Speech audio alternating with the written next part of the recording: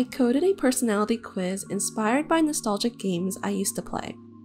I designed pixel art cats, wrote the questions and answers, and even figured out my way through JavaScript to make it all work. In this video, I will show you how I did this. I wanted to create something that felt nostalgic. Back when I was younger, my friends and I would take BuzzFeed quizzes to figure out silly things like what type of pasta or what type of fruit we were. I feel like as people, we are naturally really inquisitive and introspective. It's always fun learning more about ourselves, and in turn, also really exciting learning more about others. When exploring what I should make my quiz about, YouTube told me that a lot of my audience are cat lovers. I'm not sure how true this is, but I decided to center my personality quiz around cats. It was also a fun way to reconnect with the pet games I grew up on. Let's now dive into the core concept of the quiz. The main objective of the quiz is for the player to answer a series of questions to discover their cat companion. Here's how the quiz works. Each cat type starts at 0. Every time you answer a question, your choice adds a point to one or more cats. So for example, for this question, there are 4 answers and each answer is linked to one of the cat types. If the player chooses option B, a point gets added to the curious cat. Some answers boost multiple cats. If the player chooses go with the flow, a point gets added to both the playful cat and the curious cat. At the end, the quiz tallies the points and the cat with the highest score is your result.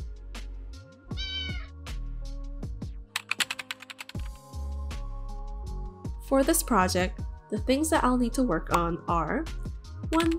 Create assets needed for the quiz. 2. I need to mock up the quiz to see what it would look and feel like. 3. Writing the copy for the questions and the answers.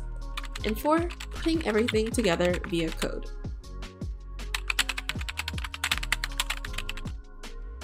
For this project, I decided on pixel art as the style. It perfectly captures the nostalgic vibe I wanted. Something playful, retro, and whimsical. Pixsquare kindly gave me free access to try their app. This video isn't sponsored and all opinions are my own. I started by creating a base model of the cat, and then drew it in different poses to give me a good variety to work with.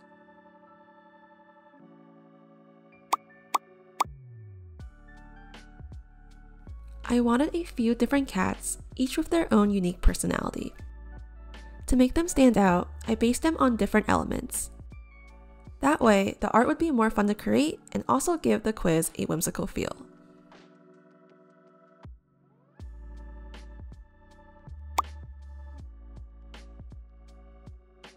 To add immersion, I designed a little quote-unquote pet shop sprite. Back when I played older RPGs in the early 2000s, even a tiny pixel building could transport me into a whole new world. It's funny thinking back now, I didn't need virtual reality or any fancy graphics to make me feel immersed. I wanted to evoke the same nostalgia with this project.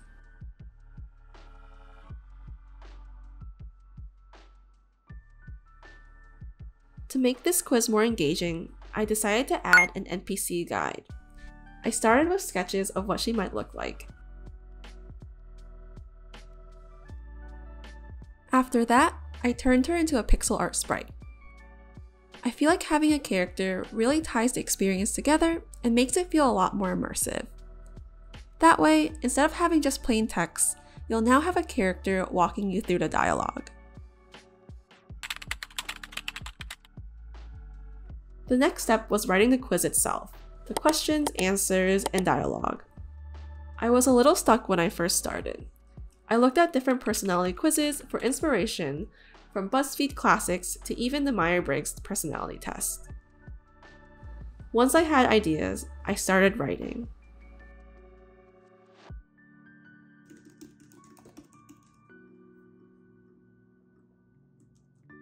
After that, I started brainstorming the cat descriptions. A lot of these cats are actually inspired by characters that I love. I wanted to make it so that every cat type felt personalized and thoughtful. After figuring out the cat personalities and creating the art assets, the next step was to put everything together visually.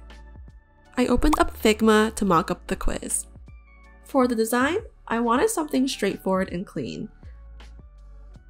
A lot of the older games back in the day were really simple, but yet so immersive. I used that as inspiration for the UX/UI design for my quiz. At this stage, I wasn't obsessing over tiny details. My goal was just to capture the feel of the quiz. But as I worked, I felt like something was missing. The screens looked a little bit empty, so I decided to create a background. I first tried sketching the background in pixel art to match the cats and buildings. I wanted something simple and atmospheric, so I went with a minimal landscape. But once I placed it in the mock-up, something didn't feel right. Next, I redrew it in Procreate with a more illustrative style, hoping it would fit better. Still, when I tested it in the mock-up, it felt off. Finally, I switched to a vector style, and that third attempt worked. I was happy with the result, so I decided to use it as the background. And finally, the most challenging part of this project was the coding. If you've seen my past videos, you know coding really isn't my strongest area. I've dabbled a little bit with programming logic before, like in my Scratch project, so I had a tiny foundation. I also still remembered some basics of HTML and CSS. Because it's been a while, I spent some time brushing up and honestly relied a lot on Google and Stack Overflow whenever I got stuck. JavaScript challenged me the most because that's where all the quiz logic came together. I knew I wasn't going to master the language overnight or even in a week, so instead I just focused on learning enough to bring my idea to life. I watched a lot of tutorials, scrolled through endless Stack Overflow threads, and even asked a few peers for help. I'm not really a programmer, so I didn't put pressure on myself to be perfect or to invent anything from scratch. For me, success was simply just getting the quiz to work. I also spent a lot of time debugging and making sure things looked good for mobile, tablet, and desktop.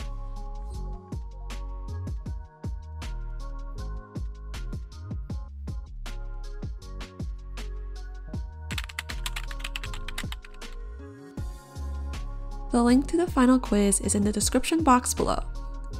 Feel free to give it a try. And if you do, let me know in the comments which cat you got. My cat type is the plant kitty. If you share your results, please tag me as I'd love to see them.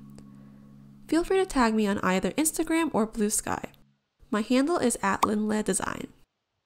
I also share a lot of behind the scenes on my Instagram stories and plan to post more art and short form content soon.